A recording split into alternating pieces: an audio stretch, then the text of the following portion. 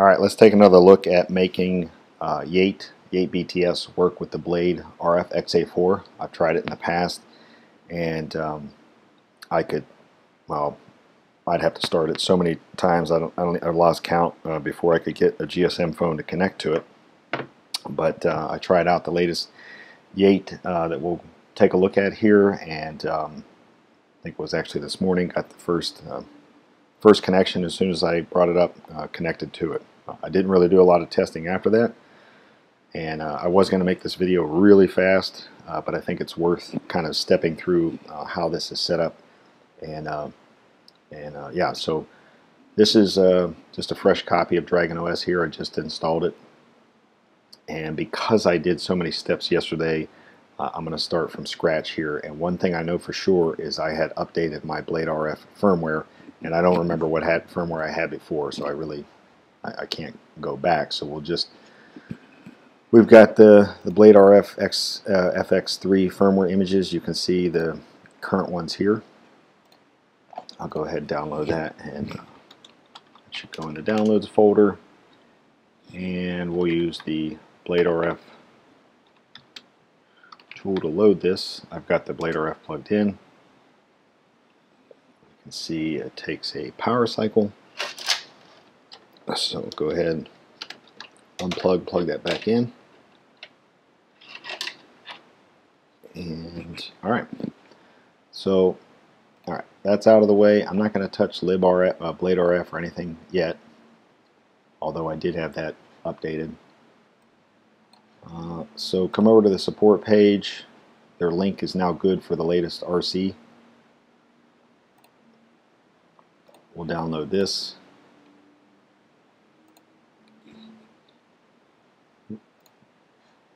And while that's downloading, we'll take a look at the directions they've got here.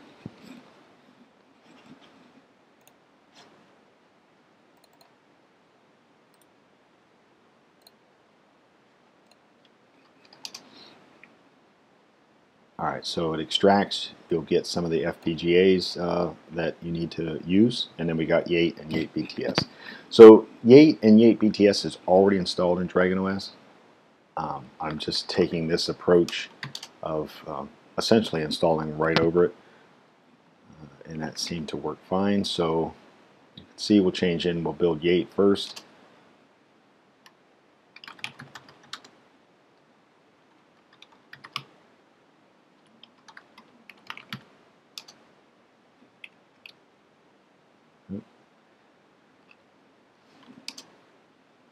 I'll let that configure.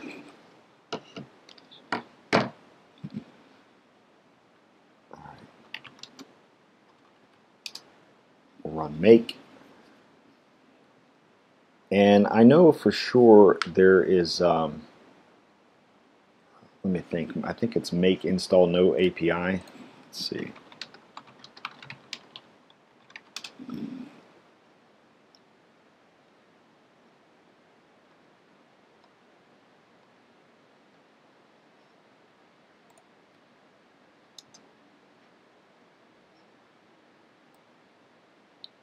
So I know I've used that in the past,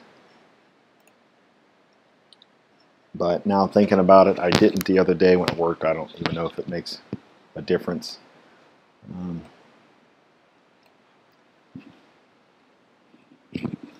We'll go ahead and we'll just do sudo make install, and if I'll try again later once I figure out what that no API is.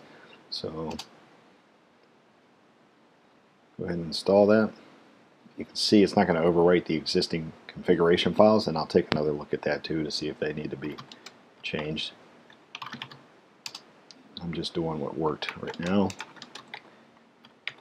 YateBTS, do the same thing.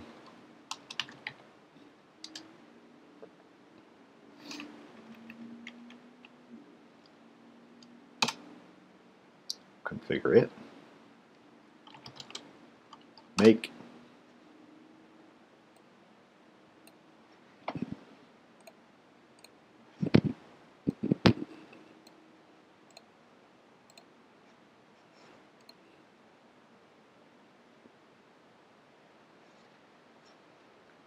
Alright, well that's finishing. I'm going to install something else here.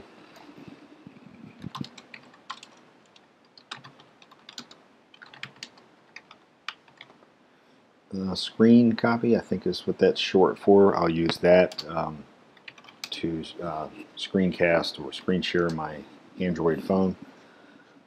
So let that install. We'll do sudo make install, sudo ld config. Alright, so at that point should be there, good there. I'm not worried about the other steps because I configured that before. So let's just skip right to bring up an Android phone.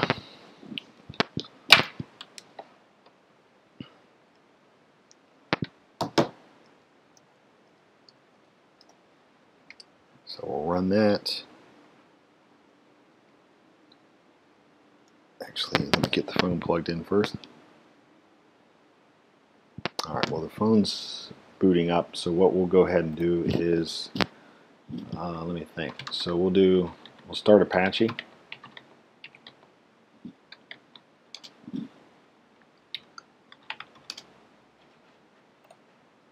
And because everything is already pre-configured and set up, we'll go to localhost / I think it's NIPC. And so that I'm not adding by subscriber and MZ and stuff right now, I'm just going to do this because I know that my SIM cards start with 310, so we'll do that. Take a look at the BTS configuration. We need to set a band. I'll just go ahead and do 900, and I'll just pick the first available link here. I'm not going to change really anything else. Okay, so that's set. Okay. And now the phone's on. Let's get the phone in here.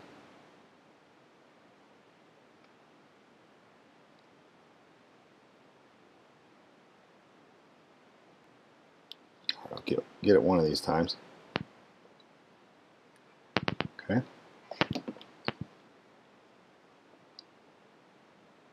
So there we go. Now let's come over here.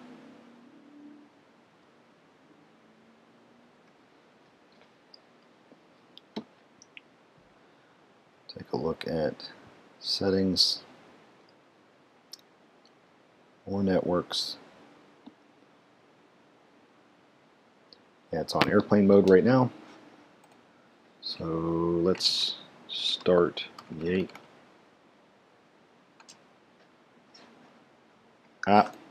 Oh, almost forgot. Stop. Forgot. We need to, and I'll go ahead and unplug the blade just to be sure here. Plug it back in.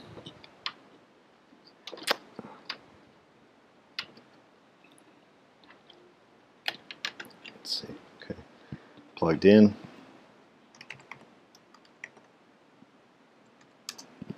Alright, we got that. And what I wanted to do was need to load the FPGA, the one that was supplied in the tarball. And you see you'll get that update because the LibRF or the firmware version is higher than the compatibility of the BladeRF. But we'll try this out. So we got this going.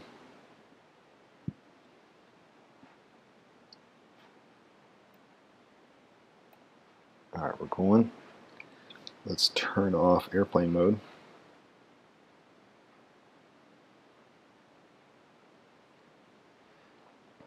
Take a look at mobile networks. I got it on GSM only. Let's take a look at network operators.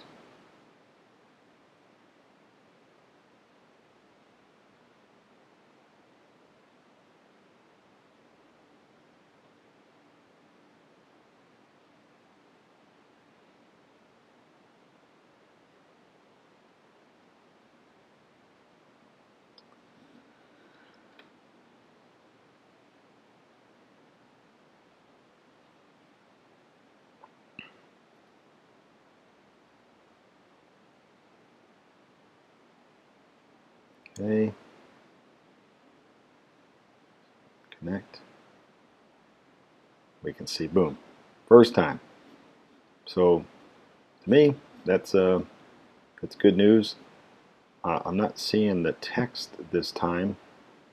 I did get a text about welcome to the network. Well, there we go.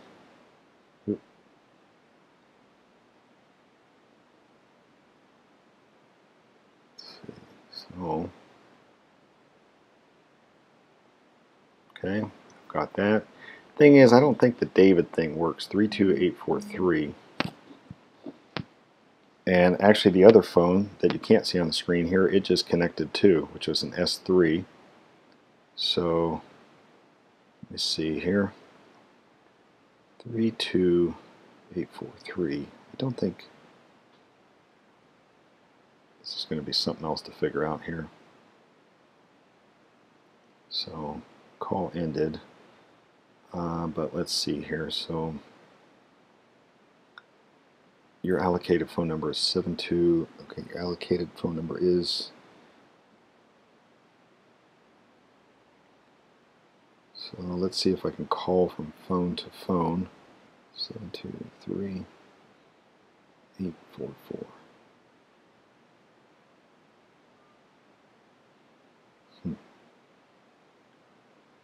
Call ended. So definitely made some progress. It could be something here. I know that last time when I did get a successful connection and I was able to call from phone to phone, I had actually went through the setting up of subscribers.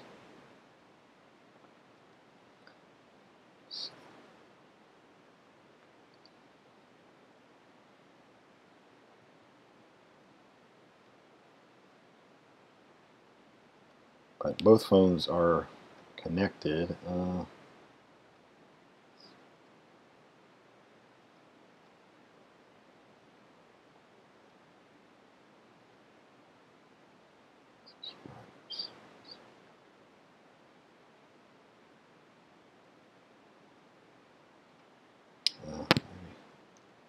Let's set this.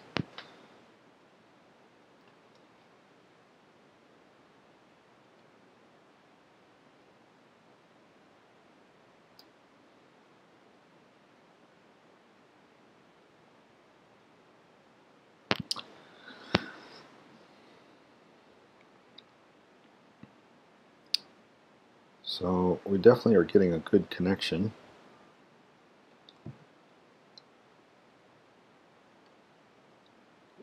Guess I could shut this down and just take a look at these are throwaway IMSIs anyways.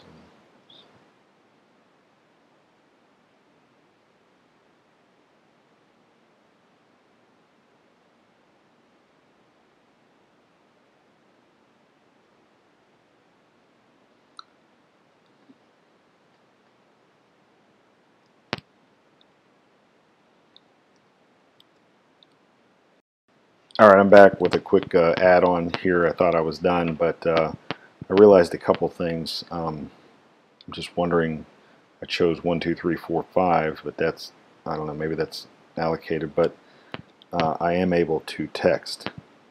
So, well, I can text from this phone to the phone that you can't see, and I got a text. And so, if I text back,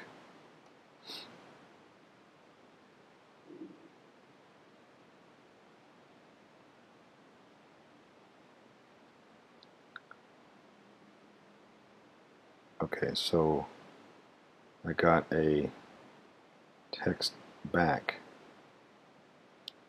but the number is coming up, I think, what was allocated. So let's see. So if I try to call this number, aha, it's ringing. Let's see if I can turn the volume up. Let's see. So, all right. So if I call this number, no. So I try to call back. Oh, there we go.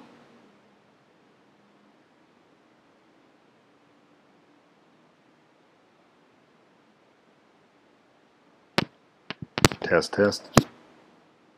Test, test. Test. Huh. Alright, so it's working. I just need to understand these numbers and how that is configured. Wow.